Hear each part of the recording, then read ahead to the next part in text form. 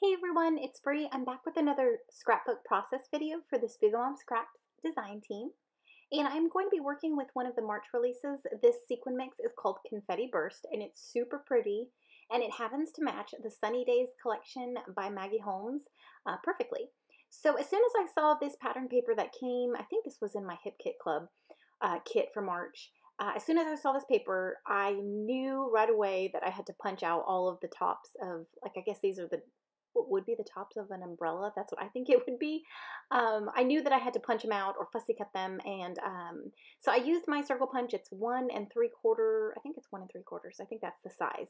And I go through and I punch out the tops, or the shapes actually. So I'm getting a variety of different colors, and I've got them pushed to the side. So as you can see, what's on my desk is my fuse mat, and I've got it heating up. I've got my fuse tool heating up in the little holster that it comes with, and I've got a Project Life sheet pulled out as well. Because if you know me, I love to create shaker elements on my projects, but I don't use my fuse tool to make them. So I thought, why don't I break it out and get some use with it, since it tends to sit in my drawer. I do like it. There's no love-hate relationship with it. I make shakers with foam and acetate, so I wanted to give y'all another option. Or if you do have a fuse, a lot of the girls on the Sparklers design team for SpiegelMom Scraps use their fuse tool. So I thought I'll just break mine out too and use it for this project. So I had thought about making little shakers with these umbrella pieces inside. So I stuck the little punched out piece into one of the pockets, and I fused around it, leaving enough space to go ahead and fit my little spoon to drop some sequins in. So once I had some in there, now I do have to say, I think there's one of them that comes up here in a minute. I'm not sure if I edited it out or I left it. I can't remember, but don't make your sequin little pocket too thick, because it'll have a hard time fusing. So I actually had to, on one of them, go back and reinforce it with some glue. And you can't even tell because of what I choose to do on top of these little shaker elements or shaker pockets. I don't really know what to call these. I'll just call them shakers. Yeah, what I added on top of them, but we'll get to that here in just a second. So I'm making a second one, and so yeah, I just stick my cutout inside, and then I fuse half of it. And okay, well, here, the silly person that I am, I went ahead and just sealed the whole gosh darn thing. Like, I just kept going right around the circle. So I did it again, and I have no shortage of those Project Life sleeves. I think I have like 3 boxes of them, so it doesn't hurt me or at all like to cut it up. It makes me actually feel really good because I'm using it even if I am cutting it up. So yeah, so this is the one where I stuffed it too much. I should have taken some of the sequins out, because in the Confetti Burst mix, there are the cutest little heart bead, like, plastic pieces. They're so cute. And you can see it there. It's like a little lime green one. And so since I had that in there, it created some dimension, but I had so many other sequins in there. It still worked. I should have just taken maybe a few out. That way the heart could have moved a little more freely. All right, so I have a blue one, a pink one, and then I'm going to make another yellow one. I had an idea of scattering them around my page, so that's why I had so many out. I wasn't really sure how many I was really going to create, so I just had extras punched out. So as you can see, well, this is sped up 4 times, but it did honestly go fairly quickly. And I always forget to pull out my fuse. I really need to, I need to use it more, honestly, because I love working with it, and it's super fun. Like, I don't know, it's kind of therapeutic when you slide the fuse on the plastic, and it seals it. I don't know, I just like it. All right, so this is where I decide that I didn't like seeing the openness, I guess, of the fuse marks around my little shakers there. So this is where I create a border, and I guess I'm just being picky. I guess it was the way I was trimming the circle, because it was a little sketchy and not as smooth as I would like. I am horrible with scissors, honestly. I can't cut a circle to save my life. So of course it's real janky, and my edges were just jagged. So I thought I would create a border and lay it on top so you didn't see my yucky edges. So all I did was take my 1 3/4 punch and punched it out, and then using what was left of that paper that I punched, I took my 2-inch circle punch and created essentially the border basically. So there you go. I hope I explained that correctly. It's on all of them, the finished shakers are on the right, so you can see that I used my punches to create the borders for all 4 of them. And then I'm going back in with the rest of my pattern paper that I didn't punch out, and I'm going to fussy cut all of the circles on this.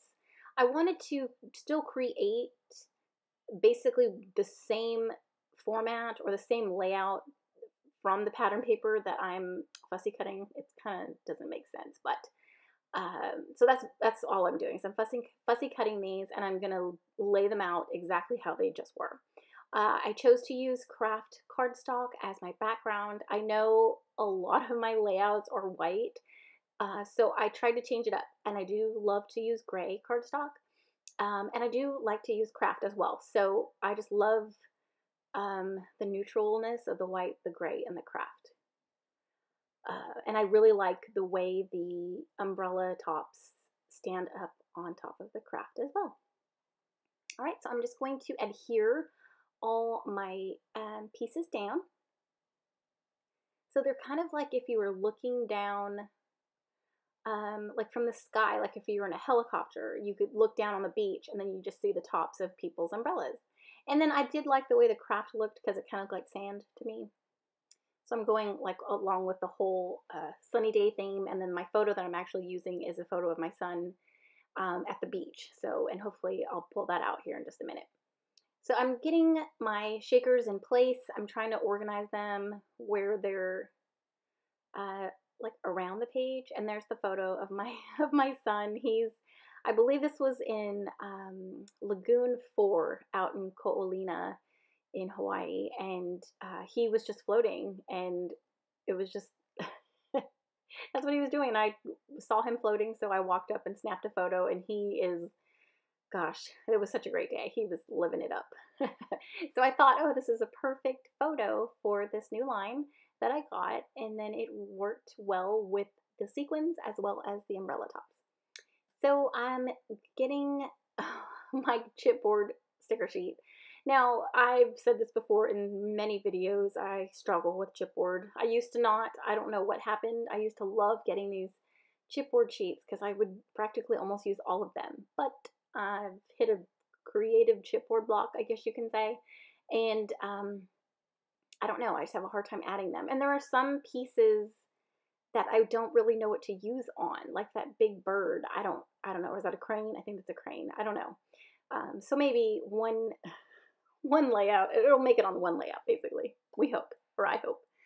Okay, so I'm looking through the Project Life cards, and I'm sorry I'm off frame. I don't know why I'm so close to my desk, because you can't really see the bottom of my layout, and that's a little weird to me. So I guess I have to fix my setup here, but I apologize. I didn't realize that when I was filming.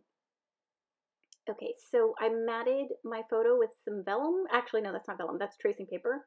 And I also put a Project Life card behind it. I did like the pop of blue that it gave. It also helped pull in the blues from my umbrellas. And so I did create an embellishment cluster at the bottom left. So I do have one umbrella and then one of my little shakers. And I'm gonna start gluing them down and committing because I'm not gonna move anything. But yeah, it really was a lot of fun breaking out my fuse tool. I honestly need to use it a lot more. Yeah, so it was fun. It was fun changing it up for sure. All right, what am I doing? Oh, I was looking through for some ephemera to add on my page. And this is, oh, those are exclusive ephemera from Hip Kit. I thought that the colors didn't match. I mean, it did, but not really with the crepe paper. It was more creamy and more whimsical, I guess. And then the exclusive ephemeras were more, I don't know how to explain it. It wasn't tying well with me. So that's why I put them aside for a different project. So I'm going to work on my title, and it's going to say fun plus sun because he's having fun and he's honestly just laying in the sun. He could not be more relaxed than he is in this photo. And not for the long, he practiced floating on his back for a little bit. It didn't take him very long, and he got it, and he just loved to float on his back in the ocean. And if you haven't been to the lagoons out in Ko'olina, there's 4 man-made ones, and the 4th one is open to the, I think, wait, is it the 3rd and 4th one are open to the public, and then the 2nd one is with the hotels, like Disney Aulani has one, and then I can't remember if the 1st one was open to public. I can't remember, but we always just went to the 4th one, the one that's way at the end. And so it's completely like roped off, and it's just like a huge, big pool, and it's yeah, it's perfect to float.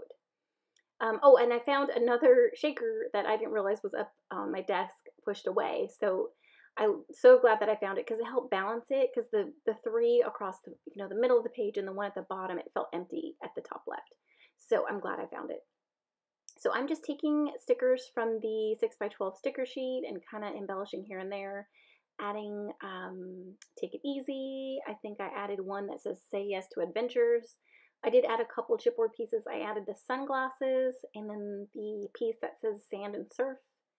And then I added a camera on the left and a couple shells. And then here I'm going to go in with some paint. And let me tell you, these Maggie Holmes paints are so pretty and so cute. So yeah, I thought they would be perfect to sit on top of the craft cardstock. I thought they would stand out, especially the white. And then I thought, oh, let's add some blue and some of the mint. I didn't add any of the pink, and but I do love the way that those 3 colors look on top of the craft paper. So I'm just going in and splattering, and that is something, honestly, that I enjoy so much. I love going back in and adding splatters with acrylic paint.